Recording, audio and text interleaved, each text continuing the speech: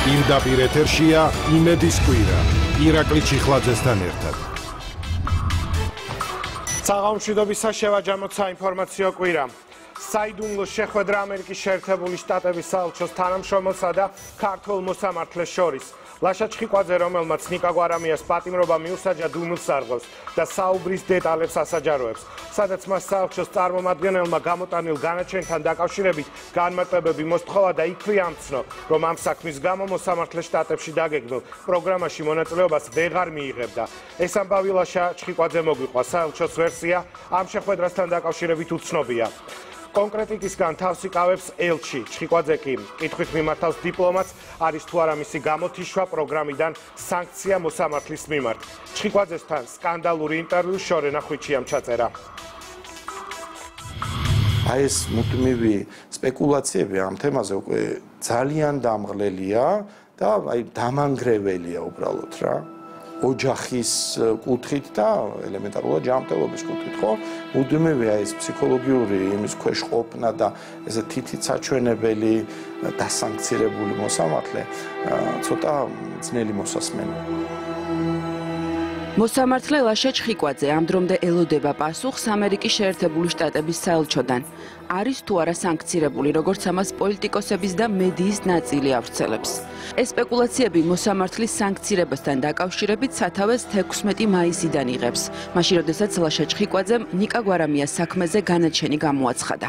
ნიკა გვარამია დაუყოვნებლივ დაკავებული იქნა სასამართლოს ხომის დარგში. გამოიტანეთ განაჩენი. რა ხდება ამის შემდეგ? გადაწყვეტილებიდან რამდენიმე დღეში დამიკავშირდა საელჩოს წარმომადგენელი და თხოვა შეხვედრა. მე რაიმე განსაკუთრებული ბუნებრივია ამ შემოთავაზებაში არ დამინახავს. მოსამართლემ ეს შეხვედრა ბუნებრივად ჩათვალა, რადგან რამდენიმე დღეში მისი და მისი რამდენიმე კოლეგის შეერთებულ შტატებში ვიზიტი იგეგმებოდა და ივარაუდა, რომ შეხვედრაც ამ თემას უნდა შეხებოდა. პოზიცია დააფიქსირა, რომ საელჩოსთვის საინტერესო იყო გარკვეული შეკითხვები და მათზე პასუხები სწორედ გვარამიას განაჩენთან დაკავშირებით. საუბარი შეეხებოდა თუ რატომ მივიდა სასამართლო გამამტყუნებელ ვერდიქტამდე და ასევე საკითხი შეეხებოდა რატომ მივიღე გადაწყვეტილება მათ შორის საპატიმრო სასჯელის სასარგებლოდ. როგორც მოსამართლე ამბობს, შეხვედრა ამერიკის შეერთებული შტატების საელჩოს წარმომადგენელ კევინ ბურკთან სასამართლოს შენობაში შედგა და ხანმოკლე საუბრის შემდეგ საელჩოს წარმომადგენელმა მას ახალი ამბავიც ამცნო. ბატონმა კევინმა ესეთი რამე ბრძანა, რომ გარკვეულწილად ცოტა უხერხულ საკითხზე უნდა გადავიდეთ. გისმენთ პატივცემულო მეთქი. გამომდინარე არსებული ვითარებიდან, რაღაც მაღალი დუღილის ტემპერატურიდან საზოგადოებაში ამ ეტაპზე არ იყო სასურველი თუ მიზანშეწონილი ჩემი ამერიკაში ვიზიტი. ლაშა ჩხიკვაძე ყვება, რომ საელჩოს წარმომადგენელმა მას შეხვედრის გაუხმაურებლობას თხოვა, რასაც მოსამართლე ასრულებდა და არაფერს ამბობდა. დაახლოებით ჩვენი შეხვედრიდან 40 წუთში, შეიძლება 1 საათში, ნამდვილად არ დამithვლია, მაგრამ ალბათ 15-მდე ან 20-მდე სხვადასხვა ჟურნალისტმა, მასმედიის წარმომადგენელმა დამირეკა და პირდაპირი კითხვა იყო ამ საკითხთან დაკავშირებით, რატომ დაიბლოკეთ ამერიკის ვიზიტის ფარგლებში და შემდეგ უკვე წამოვიდა ძალიან პირადად ჩემთვის აბსოლუტურად მიუღებელი და ძალიან ბინძური კამპანია ჩემი ეგრეთ წოდებული სანქცირების საკითხთან დაკავშირებით. მოსამართლე ლაშა ჩხიკვაძის ჩახსნა ამერიკული ტრენინგიდან შესაძლოა მხოლოდ დასაწყისი აღმოჩნდეს პროცესისა, რასაც ქართველი მოსამართლეების სანქცირება შეგვიძლია დავარქვათ. ამერიკის შეერთებული შტატების საელჩოს ამ თემაზე მაშინ განმარტება არ გაუკეთებია. ელჩმა კელი დეგნანმა ამ კითხვას არც მაშინ უპასუხა, როცა ლაშა ჩხიკვაძემ ამ თემაზე საუბარი საჯაროდ დაიწყო და საჯაროდვე დასვა კითხვა, არის თუ არა ეს სანქცია. ნებისმიერი განცხადება იმაზე, რომ ამერიკის შეერთებული შტატები აქ სასამართლო სისტემის პროცესში ერევა არ შეესაბამება სიმართლეს. ჩვენ წლების განმავლობაში ვეხმარებით საქართველოს, რომ ააშენოს დამოუკიდებელი, მიუკერძოებელი და გამჭვირვალე სასამართლო სისტემა. ვერ ვისაუბრებ მოსამართლის ნაცვლად, ეს არ იქნება სწორი. ჩვენი პროგრამები ღიაა უამრავი პროფესიონალისთვის სასამართლო სისტემაში, რომლებიც დაინტერესებულნი არიან გაცვალონ მოსაზრებები და საუკეთესო პრაქტიკები თავიანთ კოლეგებთან ამერიკის შეერთებულ შტატებში. მოსამართლე ლაშა ჩხიკვაძე განმარტავს, რომ ის საელჩოს მხრიდან ზეწოლაზე არც მიუთითებდა და მხოლოდ იმის თქმა უნდოდა, რომ მისი ვიზიტიდან ჩახსნა ნიკა გვარამიას საქმეზე გამოტანილ განაჩენს უკავშირდებოდა. თქვენ რომ ეს განცხადება გააკეთეთ, მას შემდეგ ხო არ ყოფილა ინტერესი საელჩოს მხრიდან, რომ თქვენთან გაერკვიათ ეს თემა? არანაირი, აბსოლუტურად არანაირი კომუნიკაცია საელჩოსთან, მის წარმომადგენელთან, ნებისმიერი სხვა ფორმით, ჩვენი შეხვედრის შემდგომ მე საელჩოსთან არ მქონია. რაც შეეხება სხვა მოსამართლეებს, რომლებიც ჩხიკვაძესთან ერთად ამერიკაში უნდა წასულიყვნენ, მათ ვიზიტზე უარი თავად თქვეს, რადგან ჩათვალეს, რომ ეს მოსამართლეზე ზეწოლა იყო. როდესაც ზეწოლასთან დაკავშირებით ლაშა ჩხიკვაძეს კითხვას ვუსვამთ, ამბობს, რომ სასამართლოს საქმიანობაში ჩარევის ნათელი მაგალითია ევროპარლამენტარ მაიკლ გალერის განცხადება. რაც შეეხება სააპელაციო სასამართლოს, ჩვენ მკაფიოდ ვამბობთ, რა ეჭვებია ჩვენი მხრიდან და ასევე რა მოთხოვნებია. მე არ მინდა ახლა სპეკულირება, თუ როგორი იქნება შედეგი. ივანიშვილსა და ნიკას შორის არიან მოსამართლეები და მათაც უნდა იფიქრონ, როგორი მომავალი უნდათ, რომ გქონდეთ დემოკრატიულ საქართველოში. ახლა მოდით ესე ჩამოყალიბდეთ, რომ პირველ რიგში რამდენად ეკითხება ბატონ გალერს ვინმე რა გადაწყვეტილებას მიიღებს სააპელაციო სასამართლო. ყოველ შემთხვევაში ჩემი შეფასება, რომ ეს არის გარკვეულწილად მცდელობა, რომ ზეგავლენა მოახდინონ მოსამართლეთა გადაწყვეტილებაზე. მეორე საკითხია, მე მაინტერესებს რამდენად აძლევს რჩევადარიგებებს ბატონი გალერი თავის ქვეყანაში მოსამართლეებს კონკრეტულ გადაწყვეტილებასთან დაკავშირებით და რამდენად ღებულობენ ისინი ამ რჩევადარიგებებს და რა რეაქცია აქვთ მათ. მე ვფიქრობ, რომ ამისი შანსი აბსოლუტურად ნულია. მოსამართლეთა საქმიანობაში ჩარევის მცდელობა, მათი რეპუტაციის შელახვა, შეურაცხყოფა და დემონიზება ქართველი პოლიტიკოსების მხრიდან ახალი არ არის. თუმცა როცა ასეთი განცხადება ევროდეპუტატმა გააკეთა, მოსამართლემ საჯაროდ საუბარი არჩია, რადგან ფიქრობს, რომ დუმილის პოლიტიკა სასამართლოს მხრიდან ამ შემთხვევაში შეცდომაა.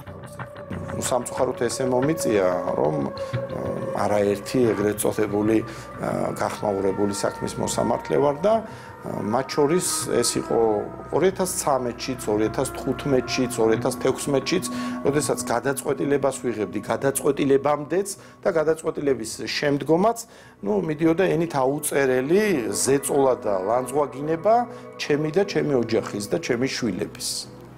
და არ ვიცი ახლა ჩემი შვილები ფიქრობ ისევე როგორც სხვისი შვილები არიან და მათ ალბათ შესაბამისი დამოკიდებულება ნებისმიერი ფორმით ეს ვინც არ უნდა იყოს, ესეთი დამოკიდებულება ნებისმიერი პირის მიმართ ჩემთვის კატეგორიულად მიუღებელია.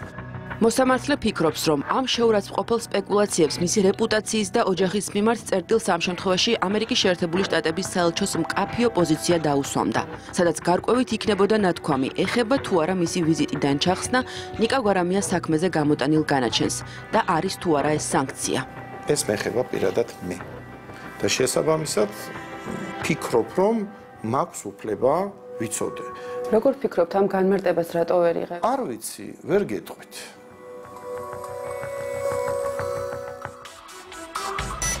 ალბათ არც ერთი განვითარებული ქვეყნის მოსამართლე მსგავს სიტუაციაში არ აღმოჩნდება და ვერც კი წარმოუდგენია საზოგადოებას თუ მოსამართლეს თავისი გადაწყვეტილების შემდეგ უხდება განმარტების გაკეთება.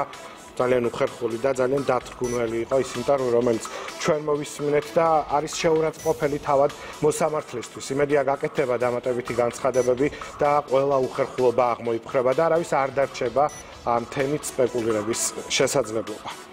გავაგრძელოთ გადაცემა რუბლებში გახართული ხოშტარია. იმედის მიერ ექსკლუზიურად მოპოვებული და გასაჯაროებული ხმაურიან ინფორმაცია აქტუალობას არ კარგავს. ელენე ხოშტარია რუსეთის ფედერალური ბიუჯეტიდან მიღებულ მილიონებს სლენგზე რომ თქვათ ვერ აპრავებს. ყველა განცხადება და ყველა ნაბიჯი, რომელიც ამ მიმართულებით ხოშტარიამ გადადგა, მის წინააღმდეგ შემოbrunდა. რუბლებით გამდიდრებული ანტისაოკუპაციო მოძრაობის ლიდერი იმედს დღემდე გაურბის, ჩვენ კი კითხვების დასმა არ დაგვისრულებია. რაში უხდის კრემლი ელენე ხოშტარიას ოჯახს მილიონებს? სანდრო გამსახურდია მორიგ სკანდალურ დოკუმენტებს წარმოგიდგენთ. ჩვენი მთავარი ამოცანა არის სწორედ ის, რომ მოვიპოვოთ ხალხის ნდობა. ეს ელენე ხოშტარია, პოლიტიკოსი, რომელიც ქართულ პოლიტიკურ სპექტრში რუსეთის ყველაზე დიდ მოწინააღმდეგედ პოზიციონირდება. პარტია დროას ლიდერის მთავარი პოლიტიკური აქცენტი ანტისაოკუპაციო მოძრაობა. საჯაროდ მისი იმიჯი ასეთია: ბრიფინგებსა თუ აქციებზე გამოსვლისას თავს ესხმის ყველას, ვისაც ოკუპანტ სახელმწიფოსთან რაიმე სახის კონტაქტი აქვს, ან წარსულში ჰქონია. წყლით სავსე ბოთლებით, საღებავებით და კვერცხებით ესხმის თავს საქართველოში ჩამოსულ რუს ჟურნალისტებს, პოლიტიკოსებს, შოუ-ბიზნესის წარმომადგენლებს. ხელისუფლებასთან მისი ოპონირების ხაზიც პრორუსობის წინააღმდეგ ბრძოლის ლოზუნგებზე გადის. ყველამ შეასხით რუსული კეჩუპი. თუმცა ფაქტია, რომ მისი საჯარო ანტირუსული და ანტისაოკუპაციო განცხადებები ელენე ხოშტარიას სხვა ცხოვრების ნიღაბია. საკუთარ ორმაგ ცხოვრებას ნიღბავს იმ ახალგაზრდული მოძრაობების დახმარებითაც, რომელსაც აკონტროლებს და რომელთა მოქმედების სტრატეგიასაც განსაზღვრავს. ბოლო მაგალითად, მოძრაობა სირცხვილიას მიერ ახალგაზრდა და ძალიან პერსპექტიული ფეხბურთელის ხუჩა კვარაცხელიას წინააღმდეგ აგორებული კამპანიაც გმარა, რომელმაც უკრაინაში რუსეთის შეჭრის შემდეგ ოკუპანტი ქვეყანა დატოვა და სოლიდურ შემოსავალზეც უარი თქვა. განსხვავებით ხოშტარიების ოჯახისგან, რომელიც ფულს რუსეთის ფედერალური ბიუჯეტიდან, როგორც ირკვევა დღემდე იღებს. ქართველს ოკუპირებული ქვეყნის ეროვნული ნაკრების ფეხბურთელს უკრაინაზე რომ მკითხავენ და იტყვი პოლიტიკაში არ ვერევიო, ნაპოლიში კი არა, რეალში რომ ითამაშო, მაგრად მკიდია უკვე. მძიმე ამბავია და გაფრთხილებთ, ეს პოსტი არ მოგეწონებათ ჩვენს ოქროს ბიჭს იტალიურ გრანდში. გადასვლის შემდეგ პირველი პრესკონფერენცია ჰქონდა. იტალიელმა ჟურნალისტებმა რუსული კლუბიდან გადასულ ქართველს, რა თქმა უნდა, უკრაინაზეც დაუსვეს შეკითხვა. პასუხის მოლოდინში ღრმად ჩავისუნთქე და თვალები დავხუჭე. ნეტა ვარ ეკითხათ. გიგა მაქარაშვილი ელენე ხოშტარიასთან ერთად იბრალებს ანტისაოკუპაციო მოძრაობის ლიდერობას. მაქარაშვილი მინდია გულუას პრესამსახურის ყოფილი უფროსი და ყოფილი თანაშემწეა. წარმოშობით ქართველი რუსი ბიზნესმენის, რომელმაც შექმნა პარტია განახლებული საქართველოსთვის და რომლის მიზანით საქართველოს რუსულ ორბიტაზე დაბრუნება იყო. მაშინ, როდესაც განხილვის დედა ბენზინს ისხავს თავზე, ეს კონკრეტული ადამიანები წავლენ და იქ იცეკვებენ, ეს არის საქართველოს სავიზიტო ბარათი. ამაში არის პრობლემა, თორე ამორალური პიროვნება, თქვათ, ან თქვათ, ადამიანი, რომელსაც არ აინტერესებს განხილვაზე, არ აინტერესებს ოკუპაცია, ფული ურჩევნია, მოსკოვში ტაში ურჩევნია, ბამბანერკა ურჩევნია, ეგეთი ადამიანები ყოველთვის არსებობენ. აქ ხოშტარია იმ ადამიანებს უწუნებს მორალურ არჩევანს, ვინც ჰონორარს ოკუპანტი ქვეყნიდან იღებს. მისი განცხადებები განსაკუთრებით მწვავეა უკრაინაში რუსეთის შეჭრის შემდეგ. თუმცა, როგორც ირკვევა, როცა საქმე პირად კეთილდღეობას ეხება, საჯაროდ გაკეთებული ანტისაოკუპაციო განცხადებების მიუხედავად, გიგა მაქარაშვილის მსგავსად რუსულ ფულზე უარს არც ელენე ხოშტარია ამბობს. ალბანელია, როდესაც ყველაფერი რუსული, როგორც თქვენ ამბობთ, არის თქვენთვის მიუღებელი, ხართ ანტისაოკუპაციო მოძრაობის ლიდერი. აი ამ ყველაფრის ფონზე, როდესაც რუსეთის დიდი თეატრიდან და რუსეთის ფედერალური ბიუჯეტიდან ჩვენ გეკითხებათ 150,000 დოლარი და რუბლი. უხერხულობას მინიმუმ აქვს. ხოშტარიას ორმაგი სტანდარტები ქართული პოლიტიკისთვის არ ახალია. მან მოსკოვის საერთაშორისო ურთიერთობების სახელმწიფო ინსტიტუტი დაამთავრა, საერთაშორისო უსაფრთხოების განხრით.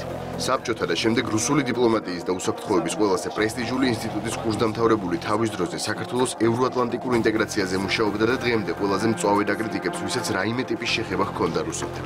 სააკაშვილის პარტიიდან ხმაურით წამოვიდა, შემდეგ კი მიშას გამო შიმშილობდა. თუმცა ეს ამბავი მაინც ორმაგი სტანდარტების სახელმძღვანელო ნიმუშია. ეს მიმდინარე წლის 20 აპრილს 0%-იანი პარტიის დროას ოფისში გამართული ბრიფინგია. ხოშტარიას საზოგადოებას არწმუნებს, რომ გერა, ანუ საქართველოს საავტორო უფლებამფლობელთა ასოციაცია, სადაც 400-მდე ქართველი ავტორია გაწევრიანებული რუსული სანქციების გვერდის ავლით მუშაობს და ჰონორარს ოკუპანტი ქვეყნისგან იღებს. ხოშტარია აქ საზოგადოებას უმტკიცებს, თითქოს ეს მისთვის პრინციპულად მიუღებელია. მე ვიცი რომ გერაში გაერთიანებული არიან კულტურის სფეროს წარმომადგენლები და მე ვიმედოვნებ რომ მათ არანაირი ინფორმაცია ამასთან დაკავშირებით არ აქვს და მსგავსი ინფორმაცია მათ თვის იქნება საფუძველი რომ გაწყვიტონ ურთიერთობა სისხლის მანქანასთან პირდაპირ დავარქვათ ამას სახელი და ხმაურიანი ბრიფინგიდან თითქმის 2 თვის შემდეგ ელენე ხოშტარიას ორმაგ სტანდარტზე სკანდალური ინფორმაცია ტელეკომპანია იმედმა გაასაჯარო. გაირკვა, რომ ხოშტარიას ოჯახს წლებია რუსეთის ფედერალური ბიუჯეტიდან თანხები ერიცხება. უკრაინაში რუსეთის შეჭრის და ქართული სახელმწიფოს წინააღმდეგ ელენე ხოშტარიას მიერ გაკეთებული განცხადებების პარალელურად კი რუსეთიდან ხოშტარიების ანგარიშზე ჩარიცხული ჰონორარების ოდენობა უჩვეულოდ იზრდება. დროას ლიდერმა ცხადია იმედის მიერ გავრცელებული ინფორმაცია ვერ უარყო, რადგან ზუსტი იყო. მხოლოდ ის თქვა, რომ მისი ოჯახი სოლიკო ვირსალაძის ინტელექტუალური საკუთრების მემკვიდრეა. თუმცა არ უთქვამს ის, რომ ბოლო რამდენიმე თვეში მათთვის რუსეთიდან მიღებულმა ჰონორარმა $150,000 გადააჭარბა. ამ ინფორმაციის გასაჯაროება დროას ლიდერისთვის უდროო აღმოჩნდა. განსაკუთრებით მისი ბრიფინგისა და ხმაურიანი პერფორმანსების შემდეგ. ელენე ხოშტარიამ ბრალდებებზე საპასუხოდ ერთთვიანი ვადა აიღო და მისი მომზადება ფაქტ-ჩეკს დაავალა. ფაქტ-ჩეკმაც არ დააყოვნა და სასაცილო სათაურით ვრცელი სტატია გამოაქვეყნა. სახელად დეზინფორმაციული კამპანია ელენე ხოშტარიას წინააღმდეგ. სანამ შინაარსს განვიხილავთ და იმას, როგორ ეწინააღმდეგება სტატიის სათაურს ის დოკუმენტები და ფაქტები, რომელიც ამავე სტატიაშია, საინტერესოა ერთი დეტალი. ფაქტ-ჩეკი საქართველოს რეფორმების ასოციაციის, ანუ გრასის დაფუძნებულია. გრასის დამფუძნებელი კი ელენე ხოშტარია და მისი მეგობრები, ძირითადად სააკაშვილის ხელისუფლების ყოფილი მაღალჩინოსნები არიან. შესაბამისად, ფაქტ-ჩეკის მოკვლევის ობიექტურობა თავიდანვე ეჭვიშდეს. პირველი და უმთავრესი გარემოება. იმ დოკუმენტებით, რომელიც ელენე ხოშტარიას ოჯახმა ფაქტ-ჩეკის დახმარებით გაასაჯაროვა, დასტურდება იმედის მიერ გავრცელებული ინფორმაცია. 2022 წლის თებერვლიდან ივნისის ჩათვლით რუსეთის ფედერალური ბიუჯეტიდან ხოშტარიების ოჯახს ჯამში $150,000-ზე მეტი ჩაირიცხა. 2022 წლის 3 თებერვალს სოლიკო ვირსალაძის შთამომავალს ხოშტარიას $47,027 მოსკოვის დიდმა თეატრმა BTB ბანკის მეშვეობით ჩაურიცხა. მოსკოვის დიდი თეატრი ცხადია არაკომერციული სუბიექტია. ფედერალური ბიუჯეტის ბალანსზე და თანხაც ხოშტარიებმა რუსეთის ფედერალური ბიუჯეტიდან მიიღეს.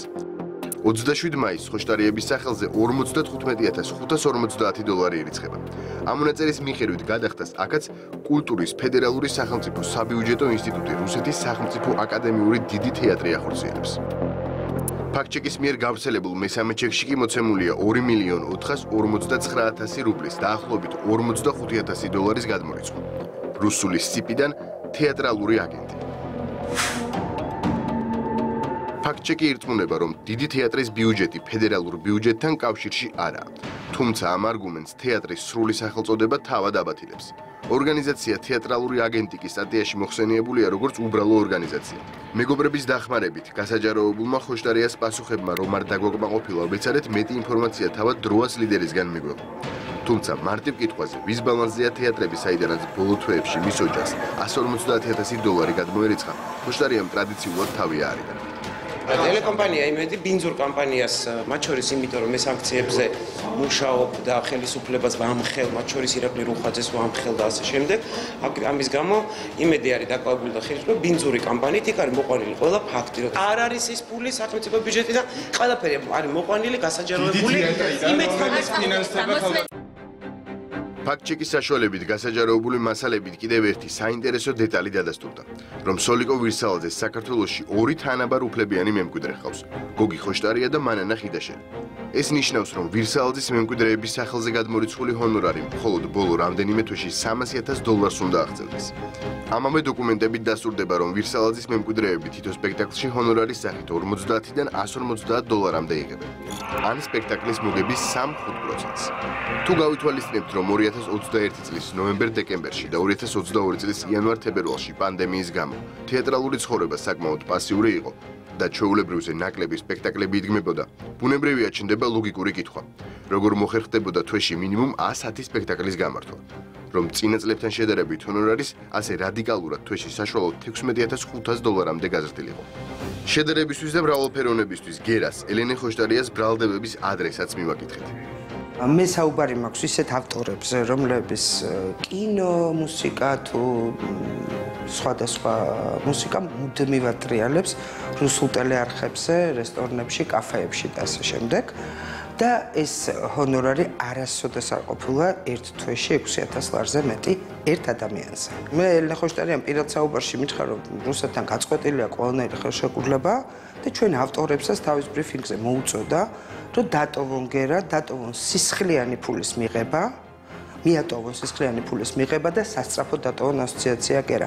ამის მერე ცოტა გაურკვეველი და გაუგებარია ჩემთვის ის ინფორმაცია, რასაც ახლა ვხედავთ, რომ ერთ ადამიანზე არის ყოველთვიურად თუ სამთვეში ერთხელ ის თანხა, რაც ჩვენ 270 ავტორს ერთად არ აქვს. მართულ პარტიაში კი ხოშტარიას უჩვეულოდ დიდი ჰონორარები რუბლებში და დოლარებში არ უყვით. უმრავლესობის წევრები იხსენებენ დროას მგიმოდამთავრებული ლიდერის ექსკლუზიურ ინფორმაციებს მოსკოვიდან. მაგალითად, როგორ იცოდა პოზნერის გადაადგილების მარშრუტი, ან როგორ დაამზადა წინასწარ ბანერები გავრილოვის ვიზიტის დღეს. თუ კი რაიმე სხვა ტიპის ურთიერთობა არსებობს, ისეთი, რომლის გამოჩენასაც ყველა ითაკილებდა, რა თქმა უნდა, და ყველა მოერიდებოდა ამის ღიად საუბარს, აი ასეთ შემთხვევაში, როგორც წესი, ასეთ დროს გაკეთებული ფინანსური ანაზღაურება, როგორც წესი, ინიღბება ხოლმე რაღაცა სხვა ტიპის, ვითომ ლეგალური საზღაურის ფორმა ეძლევა ამას და შესაბამისად ამასთან დაკავშირებით არის გაჩენილი ეს კითხვები. შესაბამისად, აი ამაზე არგუმენტებია მისაწოდებელი და არა მხოლოდ ის, რომ რაღაცა სამი გადარიცხვა შესრულდა, ხელშეკრულება დადებულია და ასე შემდეგ. აქ უნდა კაფიოდ აიხსნას, დასაბუთდეს, რომ ამ შემთხვევაში აი თანხის სიდიდე მაგალითად არ არის ნორმისგან აცდენილი. და მხოლოდ ახლა გადაწყვიტა მან, მხოლოდ 3 გადმორიცხვის დოკუმენტი წარმოედგინა, როგორც ჩანს, იქამდე ფიქრობდნენ ის და მისი პატრონები, თუ არ ვიცი, თანამზრახველები, როგორ შეეფუთათ ეს ყველაფერი და წარმოედგინათ საზოგადოებისთვის ისე, რომ თითქოს ამ გადმორიცხვებში არავითარი პრობლემა არ არის.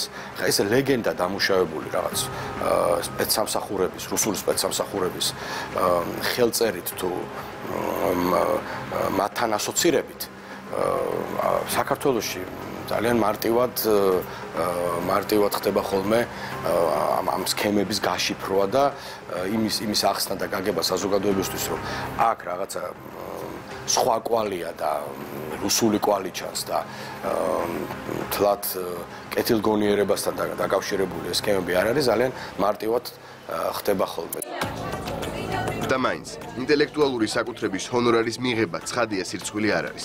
თუმცა სად გადის პოლიტიკოსი ხოშტარიასთვის მორალური ზღვარი, როდესაც ანტისაოკუპაციო მოძრაობას ხელმძღვანელობს საქართველოს ყველა მოქალაქეს მინიმალური რუსული კავშირისთვის ამუნათებს და თავად ოკუპანტი ქვეყნის ფედერალური ბიუჯეტიდან ყოველწლიურად ათეულობით მილიონ რუბლს და რამდენიმე ასეულ ათას დოლარს იღებს.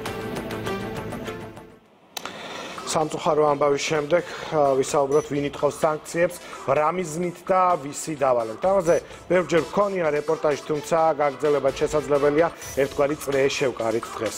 სპეცრეპორტაჟი, რომელიც მარია მოშხნელმა მოამზადა, ღიად გასცემს ყველა კითხვას პასუხს. მათ შორის ომში მყოფი ქვეყნის მაღალჩინოსანი არ ახამია. რატომ იცლის სხვა ქვეყნის შიდა საქმეების ასარევად?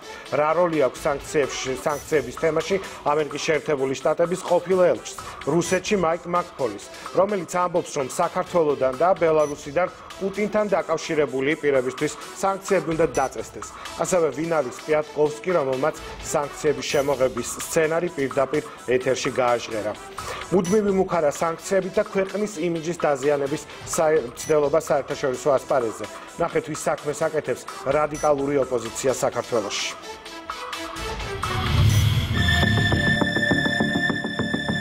ჯო ბაიდენის სახელზე წერილი 8 ივლისით თარიღდება და კონგრესმენ ვიქტორია სპარტს ეკუთვნის. წარმომადგენელთა პალატის წევრი, უკრაინის პრეზიდენტის ადმინისტრაციის უფროსთან ანდრეი ერმაკთან დაკავშირებული ზედამხედველობის პროცედურების შესახებ ინფორმაციის მიღებას ითხოვს. სპარტსი წერს, რომ დაზვერვის სხვადასხვა სამსახურების ინფორმაციით არსებობს ეჭვი ერმაკის რუსეთთან საეჭვო კავშირებზე. ვინაიდან ზელენსკი ძალიან ბევრს მუშაობს ჩვენ ქვეყანასთან და დასავლეთთან იმისთვის, რომ ალიანსები დაამყაროს, ჩვენი პასუხისმგებლობაა მივაწოდოთ მას ინფორმაცია მის გარემოცვაში მყოფ მნიშვნელოვან ადამიანებთან დაკავშირებით თუ გვაქვს სუხილი. ვიქტორია სპარტსმა მოგვიანებით განცხადებაც გამოაქვეყნა და ვოლოდიმერ ზელენსკის ერმაკთან დაკავშირებული პრობლემის გადაჭრისკენ უკრაინის საგარეო უწყებას კი თავშეკავებისკენ მოუწოდა, რადგან უკრაინის საგარეო საქმეთა სამინისტრომ სპარტსის განცხადებებს სპეკულაციები უწოდა. მე ვიცი, რომ პრეზიდენტი ზელენსკი სახიფათო ომს აწარმოებს მზაკვარი მტრის წინააღმდეგ. ის დიდ დროს ხარჯავს საერთაშორისო მხარდაჭერის შესაქმნელად თავისი ქვეყნის დასაცავად, მაგრამ მას აქვს მუდმივი შიდა პრობლემა, რომელიც უნდა გადაიჭრას. პრეზიდენტის ადმინისტრაციის ხელმძღვანელი ანდრეი ერმაკი. ანდრეი ერმაკი ვოლოდიმერ ზელენსკის მიერ შექმნილ რუსეთის მიმართ დაწესებული სანქციებისა და ამ სანქციების მუშაობის შემსწავლელი ჯგუფის ხელმძღვანელიცაა, ხოლო საერთაშორისო ექსპერტების მხრიდან სანქციების ჯგუფს ზელენსკის გადაწყვეტილებითვე მაიკლ მაკფოლი ხელმძღვანელობს, რომელიც რუსეთში ამერიკის ყოფილი ელჩია. ანუ სწორედ მაკფოლი და ერმაკი სწავლობენ და ადგენენ, ვის უნდა დაუწესდეს სანქციები. მე ხმამაღლა ვაცხადებ, აუცილებელია ივანიშვილი შეიყვანონ სანქციების სიაში. ის ფარული ბატონია საქართველოში და გაიქცევა, რეჟიმი დაემხობა. არახამია და არისტოვიჩი საუბრობდნენ ამაზე, რომ ის ეხმარება პუტინს თავი აარიდოს სანქციებს, ასევე არ უყვარს ბაიდენი. სწორედ ამიტომ ერმაკი მაკფოლით შესაძლებელია ერთი სვლით ბაიდენამდე ამის მიტანა და საქართველოს გათავისუფლება. მოდით ჩვენს ერთობლივ მისიად დავსახოთ საქართველოს ივანიშვილისგან გათავისუფლება. მით უმეტეს რომ ეს ასე მარტივია. ეს ამერიკაში მცხოვრები რუსი პოლიტოლოგის ინტერვიუა. მაისში პირდაპირ ასახელებს გეგმას, როგორ უნდა იმუშაონ თეთრი სახლის ადმინისტრაციასთან იმისთვის, რომ ივანიშვილს პერსონალური სანქციები დაუწესდეს. თუ ზელენსკის ადმინისტრაციის უფროსი ერმაკი მაკფოლთან ამ საკითხზე იმუშავებს, პიანტკოვსკი ამბობს, რომ ასე ბიძინა ივანიშვილს თავიდან მოიცილებენ. სხვათა შორის წარმოშობით რუსი, ამერიკაში მცხოვრები პოლიტოლოგი მხოლოდ საქართველოს მოქალაქეა და მოქალაქეობა მან მიხეილ სააკაშვილისგან მიიღო. ივანიშვილი საქართველოში ომის მთავარი შემაფერხებელია და ამიტომ უნდა ჩამოიშორონ ერმაკის მუშაობით. ასეთია პიანტკოვსკის პოზიცია. კეთდებოდა საგანგებო განცხადებები ზელენსკის მრავალი მოხელის, მაგალითად არისტოვიჩის და არახამიას მხრიდან, რომ ძალიან მნიშვნელოვანია მეორე ფრონტის გახსნა საქართველოში. იქ არანაკლები თანაგრძნობაა უკრაინის მიმართ, აღშფოთება რუსეთის სამხედრო დანაშაულების მიმართ. საქართველო მომწიფდა ამ გამოსვლისთვის. სწორედ პიანტკოვსკი იყო პირველი, ვინც უკრაინაში ომის დაწყებიდან ფაქტობრივად ორ კვირაში საქართველოზე ალაპარაკდა. საქართველოში მართლაც უცნაური სიტუაცია, საზოგადოება პუტინის წინააღმდეგია, ხოლო მთავრობა პროპუტინისტული. უკრაინის გამარჯვების შემთხვევაში თქვენი მთავრობაც დაემხობა და ივანიშვილიც გაიქცევა. უკან ნახეთ ამერიკელებს, რომ ივანიშვილი რუსი ოლიგარქია, რომ მან მთელი თავისი ქონება რუსეთში შექმნა, ამიტომ სანქციები მის წინააღმდეგაც უნდა დააწესონ, ამბობდა პიანტკოვსკი. კარნახისთვის მყისიერად მოიცალა რამდენიმე უკრაინელმა მაღალჩინოსანმა და რა თქმა უნდა ქართველმა რადიკალებმა. დაიწყო დაუსაბუთებელი ბრალდებების კასკადი, რომლებიდანაც ამ დრომდე ფაქტებით გამყარებული არც ერთი არ არის. დღეს რამდენიმე კონგრესმენი ყავდა, ასევე მუდმივ კონტაქტზე ვართ მათთან, რათა პერსონალური სანქციები დააწესონ ბიძინა ივანიშვილსა და მის მთელ აქტივებზე. რატომ არ მოსწონს არახამიას საქართველოს ხელისუფლება სრულიად გასაგებია. მიხეილ უკრაინა თქვენთანაა, გელოდებით სახლში. წარმოშობით ქართველი დავით არახამია სააკაშვილის ყოფილი თანაგუნდელია. მას შემდეგ, რაც საქართველოს ექს-პრეზიდენტის პარტიამ უკრაინაში ფიასკო განიცადა, არახამიამ ხალხის მსახურში გადაინაცვლა. სააკაშვილი კი რეფორმების საბჭოს ჩაუდგა სათავეში. ომის დაწყებიდან მალევე დავით არახამიამ საქართველოს ხელისუფლებაზე შეტევის ფრონტი გახსნა რიტორიკით, რომ აქ პრორუსული ხელისუფლება გვყავს. რადიკალურმა ოპოზიციამ იგივე რიტორიკა გააჩაღა ქვეყნის შიგნით და უფრო მეტიც განსაკუთრებით მოინდომა პარტნიორებთან ამ მესიჯების მიტანა. მითხეთ რომ რა ხდება? რა უბედურება გჭირთ რომ ჩამოდიან თქვენი ოპოზიციის წარმომადგენლები და გვეუბნებიან რომ რაიმენაირად იქნება ასე თქვათ არ იქნას პოზიტიური გაწყვეტილება მიღებული საქართველოს მიმართებაში.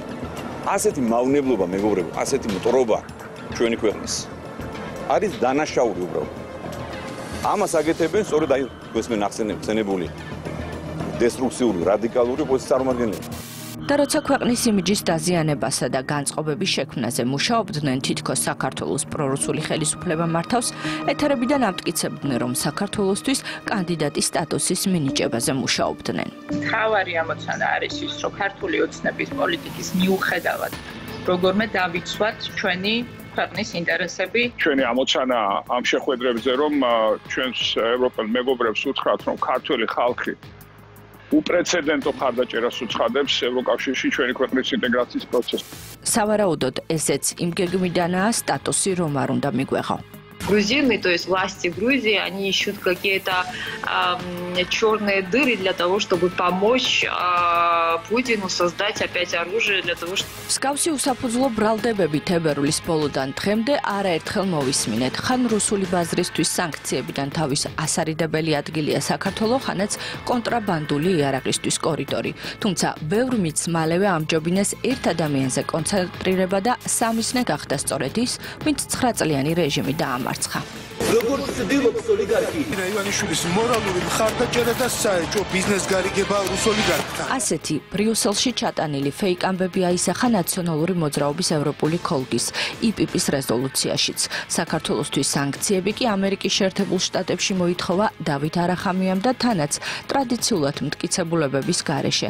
არახამია მანამდე ისიც დაწერა, რომ ბიძინა ივანიშვილი ჩართულია ტერორიზმის დამფინანსებელი ქვეყნის სანქციების გვერდის ავლაში. აქ არის ბიძინა ივანიშვილი, ოლიგარქი, რომელსაც ყველა კარგად იცნობს. ის ფლობს შვილობილ ბანკებს და ამ ბანკების საშუალებით ხორციელდება ეს ოპერაციები. კონკრეტულად რომელი შვილობილი ბანკები ეხმარებიან საქართველოში რუსულ ბანკების სახელი არ მახსოვს, მაგრამ თუ დაგუგლავთ იპოვით. როგორც ვიცი, საქართველოს მთავრობამ უპასუხა ამ ბრალდებებს, რომ არახამიას არ წარმოუდგენია რაიმე მტკიცებულება ამასთან დაკავშირებით.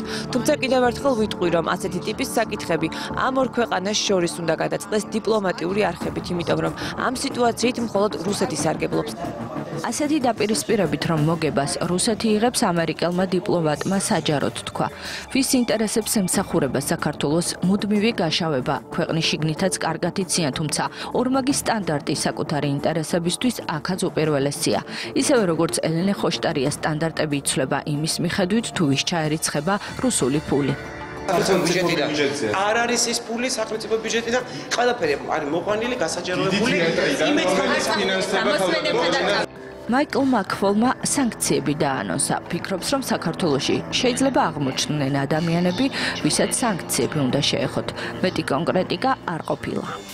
განვიხილავთ ადამიანებს საქართველოდან და ბელარუსიდან და მე ვფიქრობ ეს უნდა გაკეთდეს. ჯერ ვერ ვისაუბრებ გვარებზე, რადგან ჩვენ ამის თაობაზე შეთანხმებას უნდა მივახციოთ, მაგრამ ვფიქრობ, რომ უეჭველად იქნებიან ინდივიდები თქვენს ქვეყანაში და ბელარუსში, რომლებიც მხარს უჭერენ პუტინის ომს და მათაც უნდა იწვნიონ ამის შედეგები. მაკფოლის ინტერვიუს განვრცობა საკუთარ თავზე დავით არახამიამ აიღო. უცვლელი უარგუმენტო ბრალდებებით. Добрый вечер, Грузия. კარგი ამბავი მაქვს. მაკფოლმა განაცხადა, რომ უახლოესი სანქციების პაკეტში განიხილება სანქციები საქართველოს ზოგიერთი მოქალაქის მიმართ. პირველ რიგში მინდა საქართველოს მოქალაქეები დავამშვიდო. ქართველი ხალხი არ დაზარალდება. საქმე ეხება ბიძინა ივანიშვილს და მის უახლოეს გარემოცვას. მაიკლ მაკფოლის განცხადებას მყისიერად მოჰყვა რადიკალების ვიზიტი სტენფორდში. მაკფოლთან აუდიენციის მთავარი საკითხი, რომ ქართული ოცნების დამფუძნებლისთვის სანქციების დაწესება იყო, არ დაუმალავთ პარტიაში. უკარნახეთ მაკფოლს პიანტკოვსკის რჩევა სისრულეში ასე მოვიდა. სავარაუდოდ რადიკალებმა ჩათვალეს, რადგან მაკფოლმა არანაირი მინიშნება ივანიშვილზე არ გააკეთა, დროულად უნდა ემოქმედათ ქართული ოცნების დამფუძნებლის წინააღმდეგ. ასე მუშაობენ რადიკალები ძალაუფლების დასაბრუნებლად და ეს იმ ისტორიული პროცესის დროს ხდება, როცა ყველა მსგავსი მცდელობა პირდაპირ აზიანებს ქვეყნის ევროინტეგრაციას. ძალაუფლებისთვის ამ მტრულ ბრძოლას ერთი გამარჯვებული ჰყავს და ეს რუსეთია. ვის საქმეს აკეთებს ოპოზიცია, ამ სიუჟეტმა ძალიან კარგად გასცა პასუხი რუსეთის. ახლა კი სოსო გოგაშვილის საქმე. სუსის ყოფილი მაღალჩინოსანი სამი მუხლით არის დაკავებული. გამოძიება მას პირადი ცხოვრების სამსახველი მასალების გასაჯაროებასთან ერთად იარაღის უკანონო შეძენა, შენახვა ტარებას და უფლებამოსილების გადამეტებას ედავება. მის სახელს არაერთი მძიმე ბრალდება უკავშირდება, მათ შორის შეტევა საპატრიარქოზე, ფარული ჩანაწერების ომი და ხელისუფლების შანტაჟის მცდელობა. ყველა ჯერზე გოგაშვილის მიერ დაწყებული ეგრეთ წოდებული სკანდალური თამაში კრახით სრულდებოდა. ვარლამ ციკლაური გეტყვით რეალურად ვინ არის გოგაშვილი. ყველამ გაიგეთ, სპეცოპერაცია მომიწყო გრიგოლ ილუაშვილმა. შეხედეთ რა ხდება ჩემს სახლთან. სუსის ყოფილი მაღალჩინოსნის საცხოვრებელ სახლში ჩხრეკის შესახებ საზოგადოებამ ამ Facebook Live-ით შეიტყო. ვიდეოს ავტორი, რომელიც სოსო გოგაშვილის დაკავებასაც ასახავს, მისი მეუღლე თეა მარტყოფლიშვილია. წაიგეთ, განჩინება საქართველოს საზოგადოებამ პირველად ასევე მისივე ოჯახის წევრების Facebook Live-ით შეიტყო, რომ სუსის ყოფილი მაღალჩინოსნის წინააღმდეგ გამოძიებას ამ უწყების გენერალური ინსპექცია აწარმოებს. მათ შორის 157 მუხლით, რაც პირადი ცხოვრების ამსახველი ინფორმაციის ან პერსონალური მონაცემების ხელყოფას ითვალისწინებს და ისიც, რომ ჭხრეკა გონიოში მისი შვილის სახლშიც მოსამართლის განჩინების საფუძველზე ჩატარდა. ჩვენ ვიცით. რას ვეძებთ? ამიტომ ვიწყებთ თქვენი თანდასწრებით, ხოლო და თქვენ მოკიდებთ. თუ გინდა თქვენი მეგობრები დაგუხმაროთ. მოგვიანებით გაირკვა, რომ პირადი ცხოვრების ამსახველი ინფორმაციის ან პერსონალური მონაცემების ხელყოფის გარდა გამოძიება გოგაშვილს უფლებამოსილების გადამეტებას და იარაღის უკანონო შეძენა შენახვა ტარებას ედავება. სახელმწიფო უსაფრთხოების სამსახური განმარტავს, რომ ყოფილი მაღალჩინოსნის დაკავება ჭხრეკის შედეგად გახდა გარდაუვალი. დაკავებულის ცოლი კი ამტკიცებს თითქოს იარაღი, რომელიც სპეცოპერაციისას ძალოვანებმა ამოიღეს, მანამდე სახლში არ ჰქონიათ. 13 გაფორმებული იარაღი აქვს ჩემს მეუღლეს და როგორ ეს ორი იარაღი უკანონო ქონდა? ლეიბის ქვეშ ამოდეს ბაბეტი იარაღი დაინახეთ თქვენი კი, ჩემი თვალით და როგორ გამოხსნეს სოსოს კარა და სადაც მაიკები და კალაშნიკოვი აკაესი დააგდეს ძირს. ამ დროს ახლა ჩემმა ბიჭმა რომ დაინახა მამამისი ესე დააგდებული, ხა როგორ ფიქრობთ? როგორია? შვილი უყურებს მამას როგორ აგდებს და წიხს ფეხსაცმლის წვერს როგორ ურტყავს სახეში. წინასწარი დაკავების იზოლატორში მყოფ გოგაშვილს სახის არესა და კიდურებზე დაზიანებები რომ აღენიშნება, ამაზე მისი ადვოკატიც საუბრობს. დაზიანებები, რა თქმა უნდა, რეალურად აღენიშნება. სახის არეში საგრძნობლად შეიმჩნევა, რომ ლოყა აქვს შეშუპებული, ასევე ხელის ხელებზე, კიდურებზე დაზიანებები აქვს იდაყვის არეში და ასევე ფეხებზეც აღენიშნება დაზიანებების სისხლნაჟღენთების სახით. სოსო გოგაშვილი მედიის ექსპერტებისა და პოლიტიკოსების ყურადღების ცენტრში არაერთხელ მოექცა. ბევრი სწორედ მის სახელს უკავშირებდა ინფორმაციას, რომელიც თუნდაც ცალკეული ადამიანების პირადი ცხოვრების ან საპატრიარქოში არსებული ვითარების შესახებ ნაციონალური მოძრაობის მიერ კონტროლირებად მედია საშუალებებში ჟონავდა. ნახეთ საიდუმლო დოკუმენტები, რომელიც ჩვენ საიდუმლო წყარო მოგვაწოდა. ამ სქემაზე ბოლოს გია გაჩეჩილაძე მისაუბრა. უცნობმა საკუთარი ეთერით გააცნო საზოგადოებას აუდიო ჩანაწერი, რომელიც მისი განცხადებით სააკაშვილის კონტროლირებადი ერთ-ერთი მედია საშუალების ჟურნალისტმა მიაწოდა. ჩანაწერის გასაჯაროება კი იმით ახსნა, რომ სურდა საზოგადოებას გაეგო, როგორი არაეთიკური ხალხი მუშაობს ოპოზიციურ მედიაში. ჩანაწერის გავრცელებით გამჟღავნდა ნაციონალური მოძრაობის მიერ კონტროლირებადი 3 მედია საშუალების წყაროც. Все, окей, дальше следующее, ფაილები ჩაგვივარდა ხელში, საიდუმლო წყარო მოგვაწოდა. იგივე დოდარის თაგამაძესაც და მეც ნადარი დაქალები შიყავ კვირაში. გოგაშვილი დაქალები არ არის ეთნოგრაფია. შიგნიდან გატყდა ციხე და შიგნიდან მოხდა ჩემთან ეგამბავი რა. მე რო ვთქვი რომ ჟურნალისტმა მომაწოდა, მაგათივე ჟურნალისტმა ეს ამბავი. თვითონ მაგათივე ჟურნალისტის ტელეფონი იდო იმ მაგიდაზე, საიდანაც ჩემთან მოხდა ეს ამბავი. მე არა ვარ საერთოდ ის ადამიანი, რომ რაღაცა კომპრომატები და ისე ამომიყვანეს და არა მარტო მე, მთელ ჩემ ოჯახს, დედაჩემს ინსულტი დაემართა მაგის გულისთვის, მაგათი სიუჟეტების გულისთვის. არ შეიძლებოდა ელემენტარულად ამის გატარება და ბოლოს საბოლოოდ TV პირველი რომ მომადგა ამ შანტაჟის და ვითომ სუსის ფაილებით და ეს უკვე საბოლოო წვეთი იყო რა. გია გაჩეჩილაძე განმარტავს, რომ ეს გააკეთა იმის საილუსტრაციოდ, როგორ იყენებდნენ სოსო გოგაშვილის მიერ მოწოდებულ მასალებს სხვადასხვა მედია საშუალებები, როგორ ახდენდნენ მათ ფაბრიკაციას, შემდეგ ყალბი ამბებით ადამიანების შანტაჟს. ასეთი შანტაჟისა და ზეწოლის სამიზნე გია გაჩეჩილაძის ოჯახის წევრიც გახდა. ამის შესახებ იმედის კვირას ვატო შაქარაშვილი უყვება. მანამდე კი საკუთარი ეთერით ეს სკანდალური ამბავიც საზოგადოებას უცნობმა შეატყობინა. ეს არის გამოძიების საქმე, ერთხელ და სამუდამოდ უნდა არ დაეხადოს ამ ყბადაღებულ ეგრეთ წოდებულ კრებსებსა და ეგრეთ წოდებულ საიდუმლო ფაილების დაუსრულებელ ისტორიას. ჩვენ წლების განმავლობაში ვადევნებდით თვალყურს, როგორ იზოგავდნენ ყოველ შაბათ-კვირას სხვადასხვა სკანდალურ ინფორმაციებს, როგორ ზაფრავდნენ საზოგადოებას, როგორ ატყუებდნენ, როგორ იგონებდნენ, როგორ ქმნიდნენ ზოგადად ამ fake news-ებს და ამით ცდილობდნენ ესე ვთქვათ, საზოგადოებრივ პოლიტიკურ პროცესებზე ნეგატიური გავლენის მოხდენას. სამწუხაროა ამ ყველაფერში სახელმწიფო მაღალი თანამდებობის ყოფილი პირის მონაწილეობა, მან როგორც ჩანს პირადი მოტივები, პირადი შურისძიება დააყენა სახელმწიფოებრივ ინტერესებზე მაღლა და ჩაერთო იმ ბინძურ სქემაში, რასაც წლებია საქართველოში ახორციელებს ნაცმედია. ადამიანების შანტაჟი, ფარული ჩანაწერები, ინფორმაციის დამახინჯება, საქმეების შეგერვა, ეს სააკაშვილის და მისი ხელისუფლების ხელწერა იყო, რომელსაც ახლა ნაცმოძრაობასთან აფილირებული მედია საშუალებები სწორედ გოგაშვილის დახმარებით აგრძელებდნენ. გოგაშვილმა საშიში თამაში წამოიწყო საპატრიარქოს წინააღმდეგ. დღეს შაბათის ეთერში დიდი ექსკლუზივის დღეა. ადამიანი, რომელიც ყველას გვისმენდა, ყველას გვითვალთვალებდა და ყველაზე მეტი ინფორმაცია ჰქონდა, პირველად აქ ამ ეთერში ალაპარაკდება. წელი ინტერვიუ სოსო გოგაშვილთან მას შემდეგ რაც ქართულობს და არც ვატო შაქარაშვილს დღეს ეჭვი არ ეპარებათ, რომ ყველა ამ ეგრეთ წოდებული საიდუმლო ფაილების თუ სკრიპტების უკან სოსო გოგაშვილი დგას. ადამიანი, რომელიც 2021 წლის 16 თებერვალს მისსავე გადაცემა კიდობანში ამბობდა.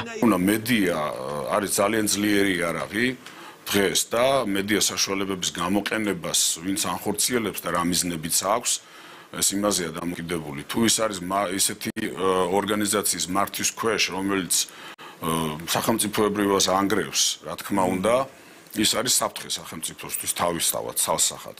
და როგორც ჩანს, კარგად იყენებდა მედიის ამ ძალას საკუთარი ინტერესების შესაბამისად. ერთ-ერთი ბოლო იყო, თუ გახსოვთ თქვენ, თავარმა არხმა კონკრეტულად კვარამიამ შეუკვეთა სიუჟეტი, რომ ვითომ მკვლელებს ვიფარავდით მე და ჩემი ოჯახი, ჩემი მშობლების სახლში, დედაჩემთან და მამაჩემთან.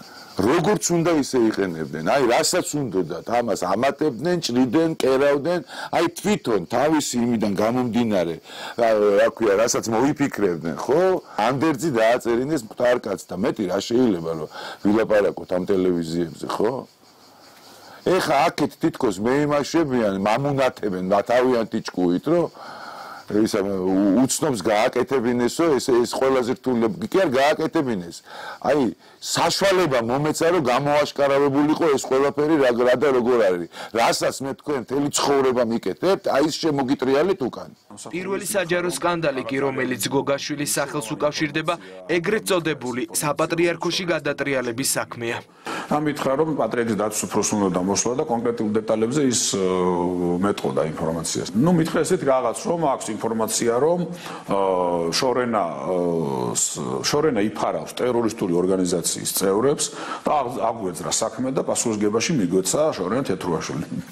შემდეგ იყო ეგრეთ წოდებული საიდუმლო სკრიპტები, მაშინ ითქვა რომ როგორც კი გოგაშვილის საშიში თამაშები და ინტრიგები საზოგადოებისთვის ცნობილი გახდა, მან ხელისუფლებასა და საპატრიარქოს შორის დაპირისპირების პროვოცირებას სცადა. მოდი ამაზე გვესაუბრეთ. ანუ გოგაშვილი რამდენად არის ზოგადად ანუ გასაგებია რომ სუსის უფროსის მოადგილე იყო, რამდენად ჰქონდა მას პირადად თქვენთან კომუნიკაცია და საერთოდ რამდენად სანდოა ეს ამბავი. და დღეს რატო ლაპარაკობს ამაზე?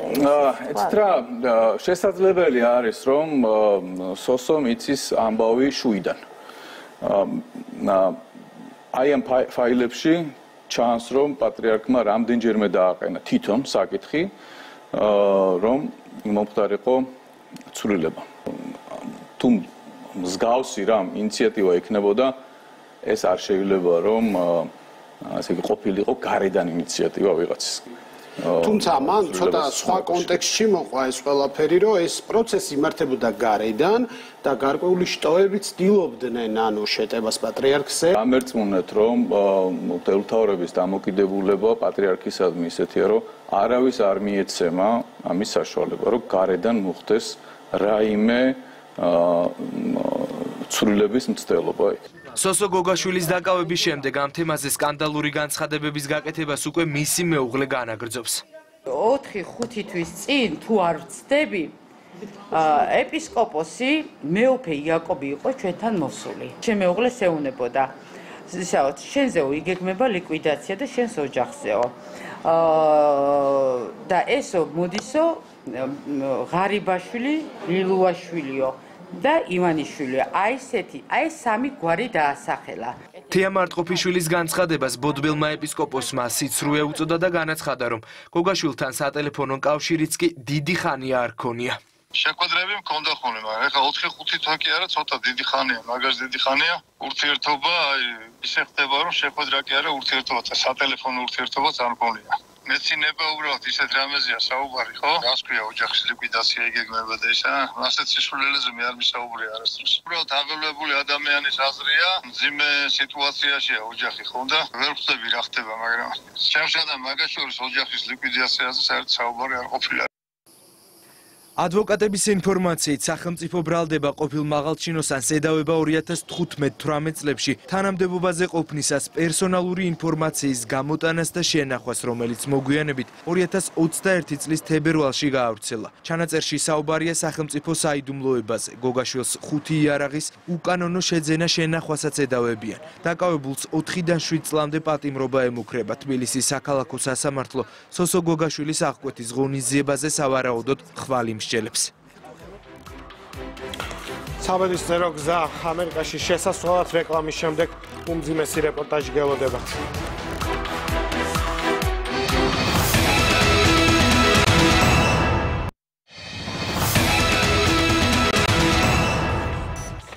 უღურებთ იმედის კვირას, ირაკლი ჩიხლაძესთან ერთად და გავაგრძელოთ მთავარ ამბებზე საუბარი.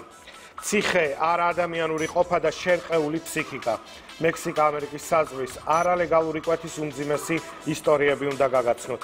ცოტნე გეგეჭკორია საუბრა გადარჩენილებს, ემიგრანტებს, რომლებმაც საკუთარი თვალით ნახეს თუ როგორ იღუპებიან ადამიანები და ვერ აღწევენ დანიშნულების ადგილს.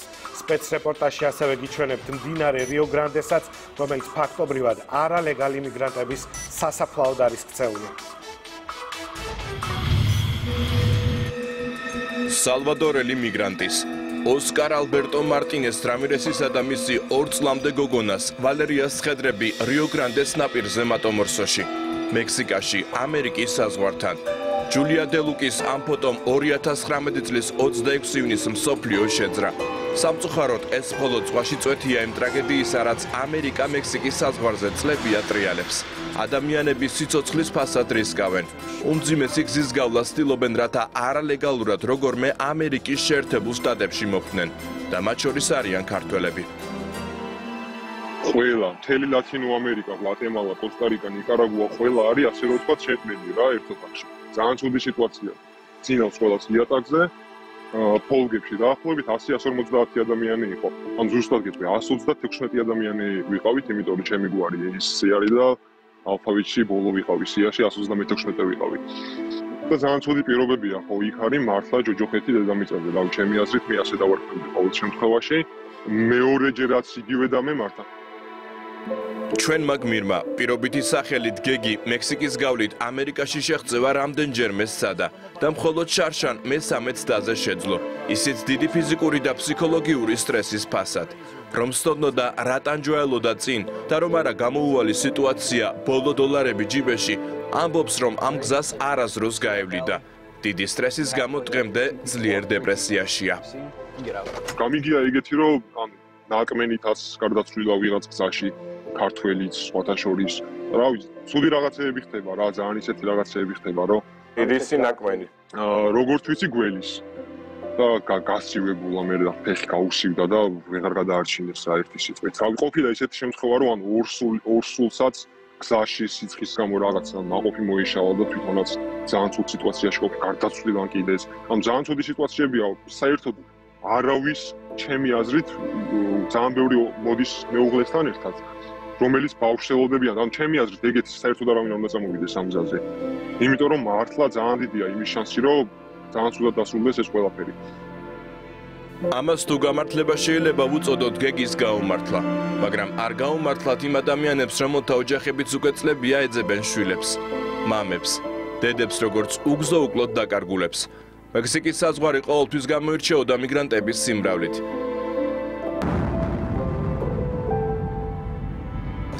ამიტომ დაიწყო შტატებმა ჯერ კიდევ პრეზიდენტ ტრამპის გადაწყვეტილებით კედლის მშენებლობა, რომელიც უკვე ასეულობით მილს ფარავს. თუმცა ის მაინც ვერ აბკოლებს ამერიკაში მოხვედრის მსურველებს, რომელთა შორისაც ბოლო პერიოდში განსაკუთრებით იმატა ქართველების რიცხვმა. განსაკუთრებით ამ ბოლო 8-9 თვის განმავლობაში მომრავდა ხალხი. ალბათ დღე არ გავა, რომ დაახლოებით 10-15 ადამიანი არ დამიკავშირდეს. და საუბარი მაქვს მე მხოლოდ ქართველებზე ვსაუბრობ.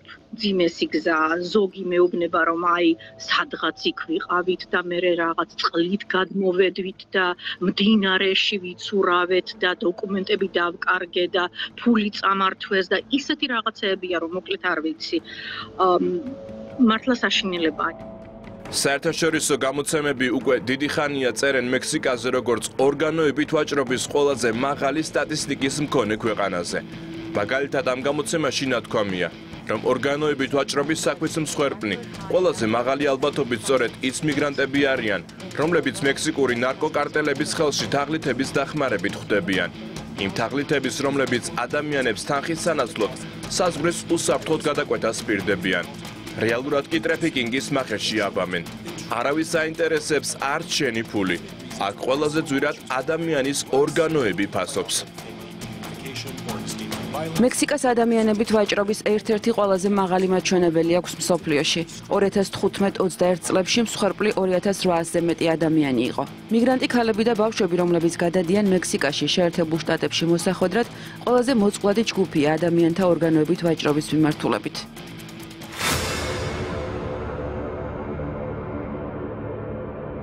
ამერიკის თანამედროვე ისტორიაში ადამიანებით კონტრაბანდის ყველაზე ტრაგიკული შემთხვევა.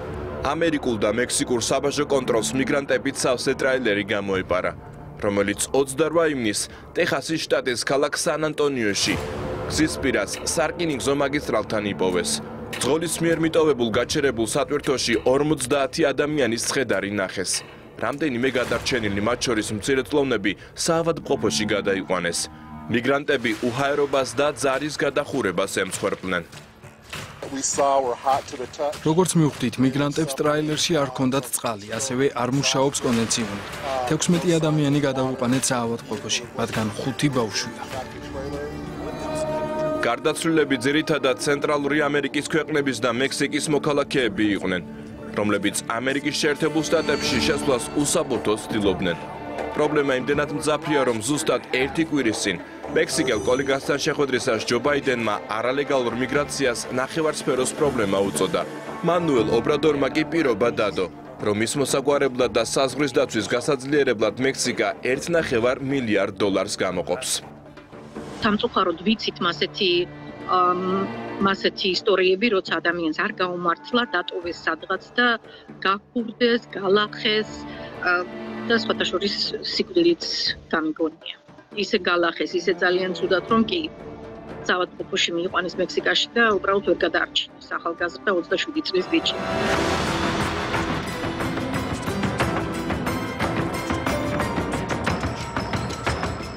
ინტერნეტ სივრცე სავსეა შემზარავი ისტორიებით. როგორ კარგავენ სიცოცხლეს გაუცნობიერებელი ან იძულებითი რისკის გამო ის მიგრანტები, რომლებიც მექსიკის მძიმე კლიმატის, შხამიანი ქვეწარმავლებით სავსე უდაბნოსა თუ ნახევარუდაბნოს, ცივი მდინარეებისა და კრიმინალური წითელი ზონის ქალაქების გავლით, შტატებში არალეგალურად შეღწევას უშედეგოდ ცდილობენ. მექსიკის ხელისუფლების ცნობით 30 მაისს მდინარე რიო-გრანდეში, რომელიც ყოფს შეერთებულ შტატებსა და მექსიკას, 3 ადამიანის ცხედარი იპოვეს. მდინარე რიო-გრანდე ფაქტობრივად მიგრანტების სასაფლაოდ არის ქცეული. სალვადორელი მიგრანტის, ოსკარ ალბერტო მარტინეს რამირესისა და მისი მცირეწლოვანი გოგონას, ვალერიას ცხედრები რიო-გრანდეს ნაპირზე. ასახავს ტრაგედიას. სადამდე შეიძლება მიიყვანოს ადამიანი გაჭირვება და ამ გაჭირვებით გამოწვეულმა გაუაზრებელმა თუ გააზრებულმა რისკმა.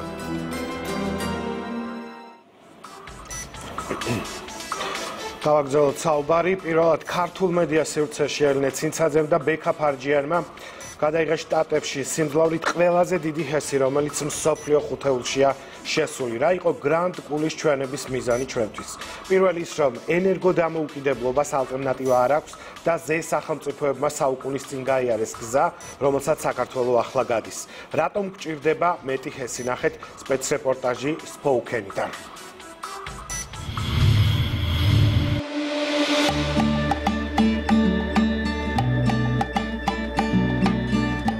საღამოხანს, როცა მზე კიდევ ანათებს სამხარეს ფოუკენში, ვაშინგტონის შტატში ჩავდივართ.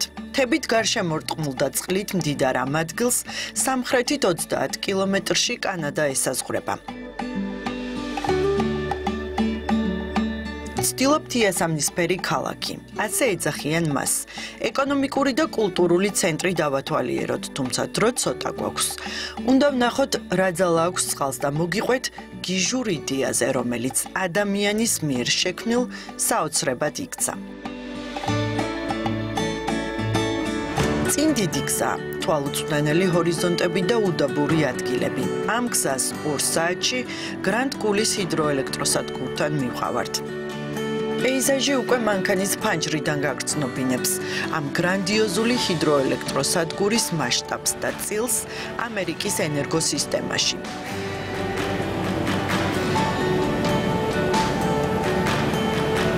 ეს მდინარე კოლუმბია და მსოფლიოში სიდიდით მეხუთე გრანდ კულის ჰიდროელექტროსადგური. დღეს იმედის კვირისთვის სპეციალური ტური გაიმართება, სადაც გავარკვევთ, როგორ მუშაობს ეს წლების წინ აშენებული ისტორიული ჰიდროელექტროსადგური. პირველი გაჩერება ვიზიტორთა ცენტრია. გამარჯობა, მე ნიკი ვარ. კეთილი იყოს თქვენი მობრძანება გრანდ კულის ჰიდროელექტროსადგურის ვიზიტორთა ცენტრში. და იწყება მოგზაურობა. ჯერ უკან ისტორიაში, შემდეგ თანამედროვე მიღწევებში. იყო პროტესტი, თურმე იყვნენ მოწინააღმდეგეები. იყო რისკი, თუმცა რომ არ გაერისკათ ვერ ააშენებდნენ დღემდე ყველაზე დიდი სიმძლავრის ელექტროსადგურს შეერთებულ შტატებში. ამ დურბინდიდან კიდევ უფრო უკეთესად მივადევნებთ თვალს ისტორიულ მოვლენებს და სულ თავიდან ვიწყებთ.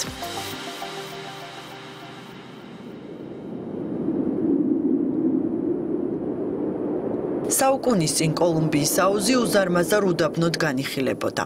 რამდენიმე მეოცნებეს იდეა გაუჩნდა ეს მკაცრი ლანდშაფტი სამეურნეო მიწად ექცია. იმედით, რომ ერთ დღეს მდინარე კოლუმბიის პოტენციალით ირიგაცია, ენერგიის შექმნა და ნაკადების კონტროლი რეალობად იქცეოდა.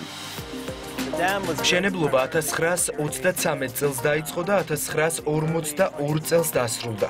მისი პირველადი დანიშნულება ათასობით ჰექტრის მორწყვა იყო და მხოლოდ შემდეგ ელექტროენერგიის გამომუშავება.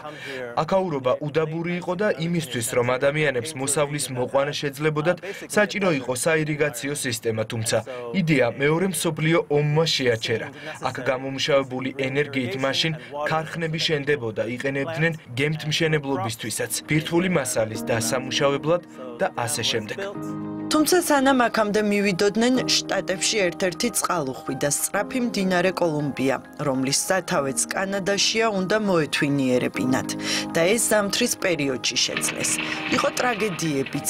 კაშხლის მშენებლობას 91 ადამიანი შეეწირა. თუმცა დიდი დეპრესიის დროს გაჩნდა სამუშაო ადგილები, ამას მოყვა რკინიგზა და ინფრასტრუქტურული პროექტები.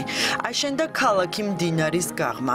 ელექტროენერგიაზე მზარდმა მოთხოვნამ კი 1967-74 წლებში მესამე ელექტროსადგურის აშენება შეუწყო ხელი. მსოფლიოს ყველაზე დიდი ჰესის სტატუსს გრანდ კული 20 წელი ინარჩუნებდა. და აქედან იწყება ჩვენი ტური ჰიდროელექტროსადგურის შიდა ტერიტორიაზე. უსაფრთხოების ზომები გავლილია და უდიდეს გვირაბს ჰესის პირველი ნაგებობისკენ მიუყვებით. ჩვენი გიდი დღეს ნიკია. გვიხსნის, რომ ჰესის თავდაპირველი ინტერიერი სრული სიზუსტით შეინარჩუნეს.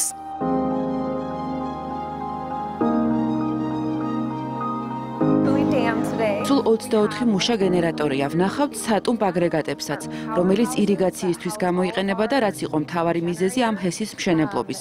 უამრავი ადამიანი მუშაობს იმისთვის, რომ სისტემა გამართული იყოს. ელექტრომექანიკოსები, ინჟინრები, მეხანძრეები, ადმინისტრაცია, რომელიც აკონტროლებს ყველაფერს. შემდეგ ნიკის კაშხლის თავზე ავყავართ. ამ ადგილიდან კარგად ჩანს წყლის ვარდნილები, ხმაური, წყლის ისწრაფე და სიმძლავრე. ასე ახლოდან არასდროს გვიგრძნია.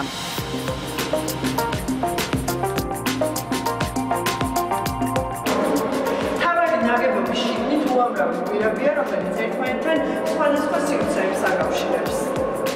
და ამ კედლებს მიღმა წყალვარდნილია, თუმცა უკანა მხარეს ფაქტობრივად ერთი ქალაქი, სადაც დღეს 550 ადამიანი მუშაობს. ეს სატუმბი სადგურია. ჩემი მოვალეობაა გენერატორების შეუფერხებლად მუშაობა. რამდენჯერმე მოხდა მათი განახლება, მოდიფიცირება. ეს სადგური 12 აგრეგატისგან შედგება. იტუმბება წყალი და წყალსაცავს მიეწოდება სასოფლო-სამეურნეო კულტურების სარწყავად. ამის გარეშე ფერმერები ვერ მოიყვანენ მოსავალს.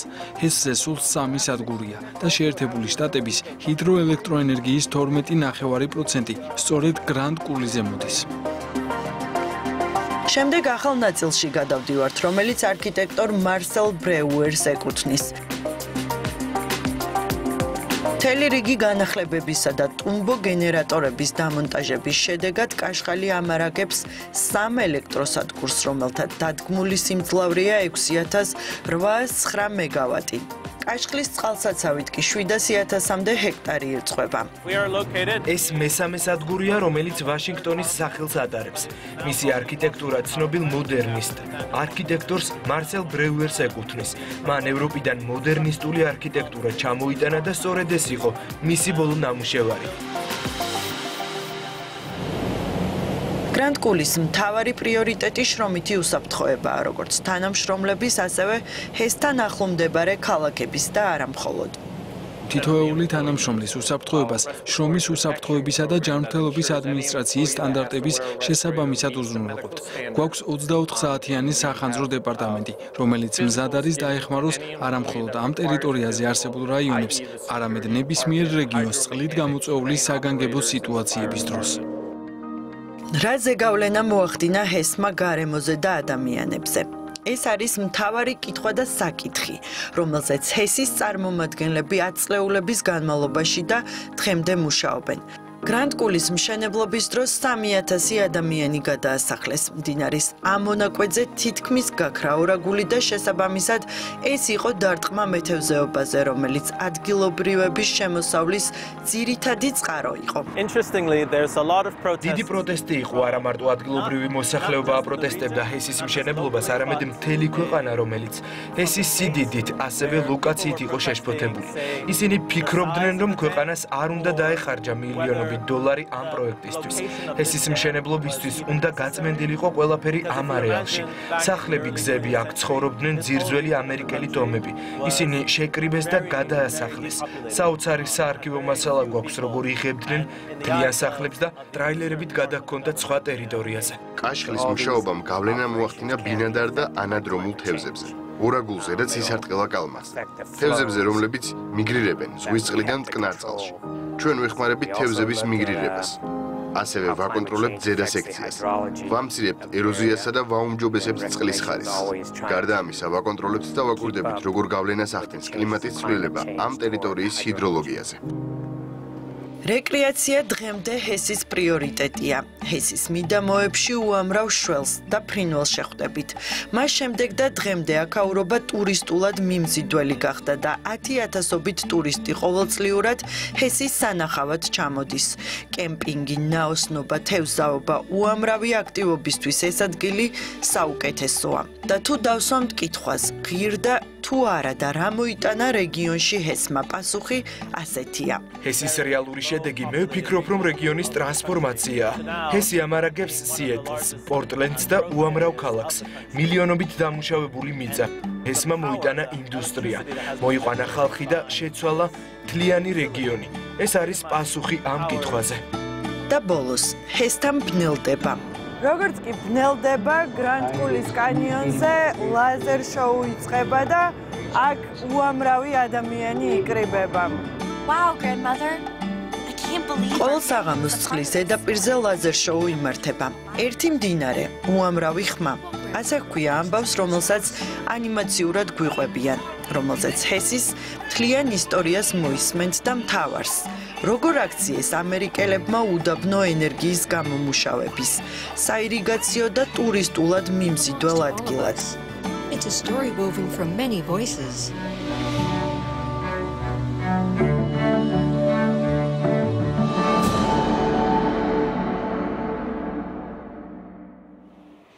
ელენეს ამერიკული ტური ძალიან საინტერესო აღმოჩნდა, ბევრი რეპორტაჟით დაბრუნდა, რომლებსაც თქვენ მომდევნო გადაცემებში ნახავთ, შესაძლოა ახალ სეზონზეც კი. გადაცემის ბოლოს კიდევ ერთი თემა, რომელიც ვიცი რომ ანონსიდან გამომდინარე ყველას გაინტერესებს. უცნაური ხმები, ყვირილი და ტირილი თბილისის ერთ-ერთ უბანში მდებარე სახლიდან ხშირად ისმის. ამ სახლში ადამიანები ავადმყოფობისა და ბოროტი სულებისგან დახსნის იმედით იკრიბებიან. ერთ-ერთ შეკრებას ვარლამ ციკლაური დაესწრო, რომელსაც დაინტერესა ეგზორციზმისა და კურნების უცხო რიტუალები, კაშპიროვსკის სტილში манипуляცია თუ დროებითი ფსიქოლოგიური ეფექტი.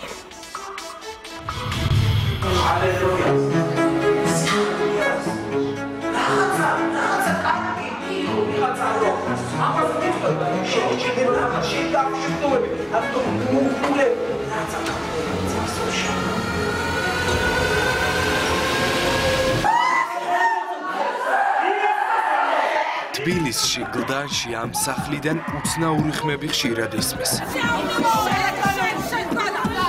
ხველება, ტირილი, ყვირილი, გახშირებული სუნთქვა. თუ ეს სიმპტომები სახეზეა, შეკრებილებისთვის ნიშანია, რომ ეშმაკის განდევნის რიტუალი წარმატებით დასრულდა. ჯიზე კოდური სიტყვა. დიმიტრი ჩილაშვილის ამ სიტყვებსა და ხელის მოძრაობაზე ადამიანები ძირს ჩვენს თვალწინ ეცემიან.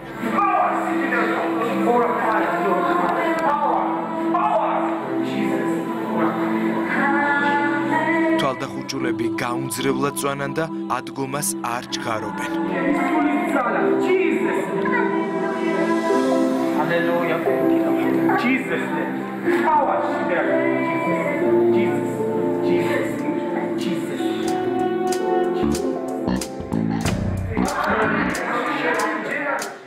შეკრებილებისთვის დიმიტრი ჩილაშვილი ძმა და პასტორია. მას თვალდახუჭულები ენდობიან. სჯერათ, რომ განსაკუთრებულ ნიჭს ფლობს. მთელი ჩემი ცხოვრება ტანჯავდა ეს რაღაცა სული იყო, რომელიც ჩემ ხასიათში არ იყო და ვერ ვაკონტროლებდი, გამოვდიოდი წყობილებიდან. შემეძლო რაღაცა გამეტეხა. დამემტორია. აი აშკარად ვისმენდი, შეგინდა რომ დაარტყი კედლისთვის შემეძლო ხელები მერტყა ისე რომ მე ხელები მტკიოდა. თან შიგნით ვიცოდი რომ მე არ ვიყავი, მე არ მინდოდა ეს. სახურების დროს, მის ლოცვის დროს გამთავისუფლდი. ციცინო ციცინაშვილი ცდილობს დაგვარწმუნოს, რომ რიტუალით, რომელსაც ახლა დიმიტრი ჩილაშვილის ნებართვით ვიღებთ, პიროვნების გაორება დაძლია. რინგზე რო დგას ორი ადამიანი, ერთი რო ძლიერია და მეორე ნოკაუტში რო ჩააგდებს. აი ეგეთი რაღაც ხდება, მაგრამ არ აკარგავთ გონებას.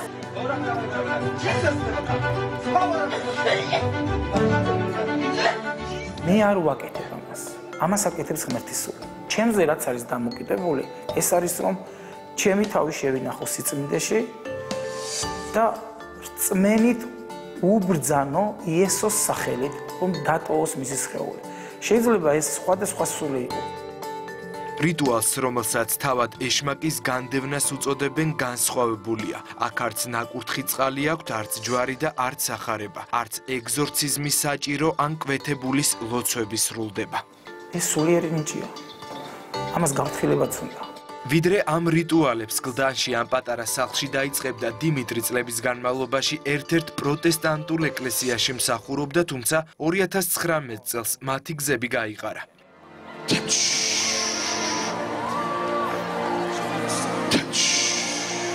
დიმიტრი ბენიჰინის მიმდევარი გახდა, რომელიც თავს რწმენით მკურნალს უწოდებს. მისი სეანსები და ესკადრები კი უფროსი თაობის ადამიანებს აუცილებლად გაახსენებს ანატოლი კაშპიროვსკის სეანსებს.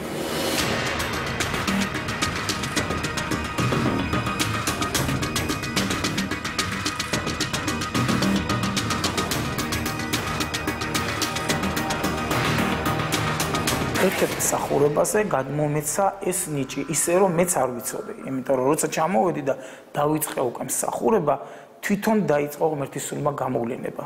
ვიღაცისგან ეშმაკის განდევნა მოხდა, ვიღაცამ სულიწმით ნათლობა განიცადა, ვიღაცა განიკურნა. თავად დიმიტრისაც და მის მიმდევრებსაც ახლა სჯერათ, რომ პასტორი არა მხოლოდ ეშმაკს დევნის, არამედ კურნავს კიდეც. აი ამ ზენიტში ვარ და ხერხე მამა დამიწყო ტკივილი. აი რაღაცა ნემსებს რო შეგიჩხულეტენ, აი ნემსივით, აი ესე ორგანიზმში, აი ესეთი ღრმა ტკივილები დამეწყო. საკმარისი იყო ერთი ლოცვა ჩვენი პასტორის. მას მერე გასულია 2 წელიწადი. არაფერი არ მტკივა, ბედნიერი ვარ, ჯანმრთელი ვარ. გიორგი მაისურაძე დარწმუნებულია, რომ ალკოჰოლსა და ცუდ ჩვევებზე უარი პასტორის ლოცვით თქვა. როგორც ყველა ქვეყნიური ადამიანი ცხოვრობდა და მიზიდავდა და სურვილები მქონდა ყოველთვის იმის, რომ მე ყოფილიყავი ყოველთვის თრობის ქვეშ, ყოფილიყავი ყოველთვის ნარკოტიკის ქვეშ, ესეთი სურვილი მქონდა და ესეთი ცხოვრებით ცხოვრობდი მე თვითონ და მადლობა ღმერთს, რომ სურვილიც აღარ მაქვს. იკრიბებიან სახლში, რომელსაც ღვთის ეკლესია დაარქვეს. ამბობენ, რომ ხელმძღვანელობენ ახალი აღთქმით. ევანგელია მახარებლობას ნიშნავს. ჩვენი დენომინაცია, ასე რომ ვთქვათ, არის პროტესტანტული მიმდინარეობის. რაკის სახარებაში ასეთი სახელები არ არის ნახსენები და დაწერილი, ამიტომ ჩვენ არ ვირქმევთ რომელიმე სახელს, იმიტომ ვამბობთ, რომ ჩვენ ვართ ქრისტიანები, ღვთის ეკლესია. სამთ ღმერთის, სამების, ზიარებისაც სამთ, ჯერად განკითხვის, ნათლობის, მკვდრეთით აღდგომის, აღიარებენ სულის უკვდავებას.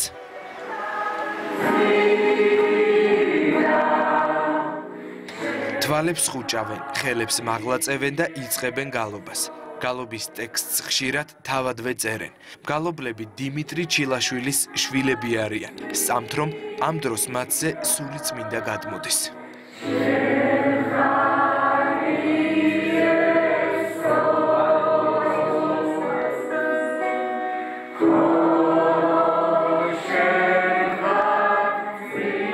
იმ ნეტარებიდან გამოვიდე, რასაც ღებულობ უფლისგან, დიდება უფლს. ჩვენ ხო ფიზიკურად ერთმანეთს ვეხებით და ვგრძნობთ კიდევაც და ვხედავთ კიდევაც, რომ ერთმანეთს ვეხებით. ღმერთს ვერ ვხედავთ, მაგრამ ის ჩვენ გვეფერება. მისი წმინდა სული შემოდის ჩვენში, ჩვენ ადგილს იკავებს. პინტერესტებით რიტუალის დროს უცნაური ხმები, თვალების დახუჭვა, იატაკსა თუ მიწაზე ვარდნა და კურნებები ხომ არ არის დროებითი ფსიქოლოგიური ეფექტი. კი, ჩვენ ბევრჯერ დაუსვიათ ეს კითხვები, არასველი. ამიტომ ადამიანმა მე როგორც არ უნდა აგიხსნათ, რომ ტორტი გემრიელია, თუ არ გაუსინჯებო, ვერ გაიგებ, ხო შვილი? აი რა შედარებაა ახლა, ხო? თუმცა 67 წლის ციცინო ციციაშვილმა ჩვენთან ინტერვიუსას ამ კითხვამდე აღიარა, რომ პრობლემა დროდადრო ისევ ახსენებს თავს. იყო მერე რომ გავღიზიათ ახლა ადამიანები ვართ, უკვე ნორმალურად ადამიანი შეიძლება გაღიზიადე რაღაცაზე, მაგრამ ისევ მოაქვს ფიქრი, მოაქვს უკვე შიგნით კერლება რომ გარედან რომ აი დაარტყი მაგალითად ის ბოთლია თუ რაღაცა, მაგრამ მე ფრთხილად ნაზად დავდგა.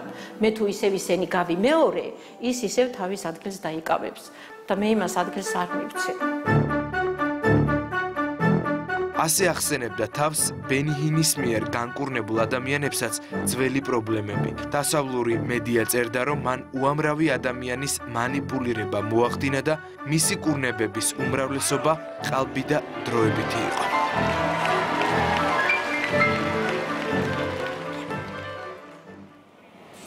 გადაცემის ბოლოს ძალიან კარგი და სასიხარულო ამბავი განსაკუთრებით იმ ადამიანებს გაუხარდებათ, ვინც გუშინ სოციალურ ქსელში კვარაცხელიას აბულინგებდა, თუმცა დღეს ყველა ქართველმა უნდა ვიამაყოთ. მისით მაგარი გოლია, აი ასეთ სათაურით გავრცელდა ცნობა, კვარაცხელიამ პერუჯას დებიუტშივე გაუტანა.